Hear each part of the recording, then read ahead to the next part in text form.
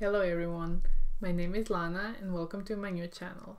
In this channel we are going to be focusing on programming videos related to bioinformatics topics. Let's start with a series of videos covering Rosalind challenge problems. For those of you who don't know, Rosalind is a platform which offers an interactive way of learning bioinformatics and programming. In today's video we are going to learn how to count point mutations in DNA sequence using Python. So let's get started. So what exactly is a mutation in DNA sequence and how can it happen? A mutation is a change which happens during the creation or copying of DNA sequence. And most common type of mutation is a point mutation, which changes one base with another at a single nucleotide. The consequences can range from having no effects to drastic effects with regard to downstream protein product, which can lead to diseases.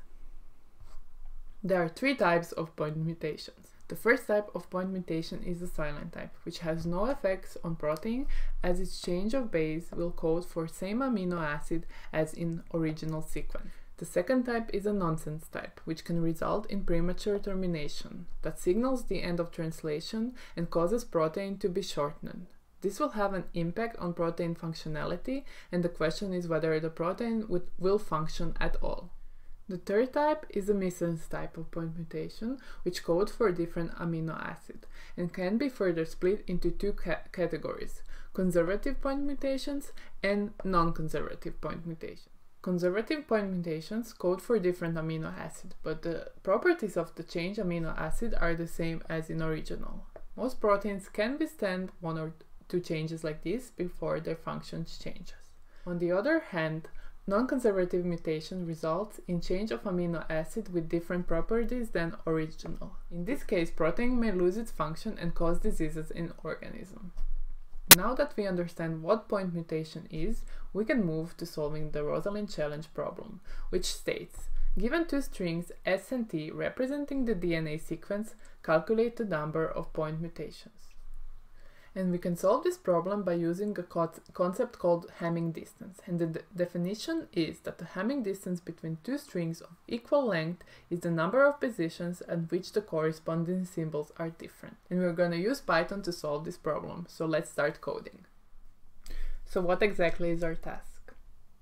We are given two strings which represent the DNA sequence, and we need to calculate the number of point mutations.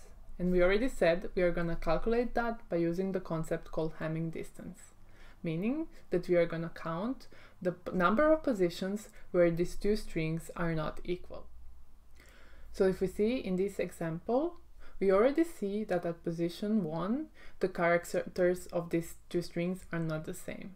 So we already see we have 1 point mutation. And if we go position by position until the end, for this two strings, we expect that there's going to be 7-point mutation. What about this example? Can we calculate the Hamming distance for this? We cannot, because we said that the Hamming distance is only defined for the strings of equal length. So we are not even gonna consider this example. So let's just remove it. So we start by defining the Hamming distance function, which takes two parameters as an input. In our case, the strings S and T.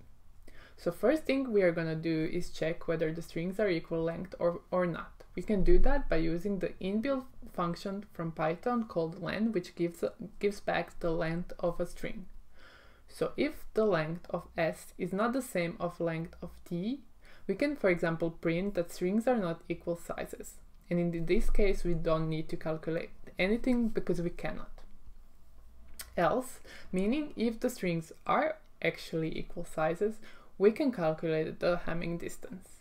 We start by defining the variable calling hamdist, which will keep a track of our count. And by count, I mean the number of point mutations.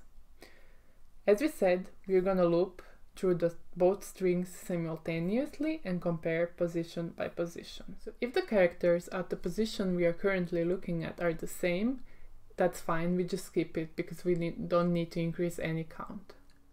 If the characters are not the same, we increase our Hamming distance by 1. So let's run this implementation and check that actually what we implemented is correct and that this function gives us back 7. So we see that the Hamming distance for this example is 7. So that's great. Our implementation is correct. So we just implemented a function in Python which returns the number of point mutations into strings.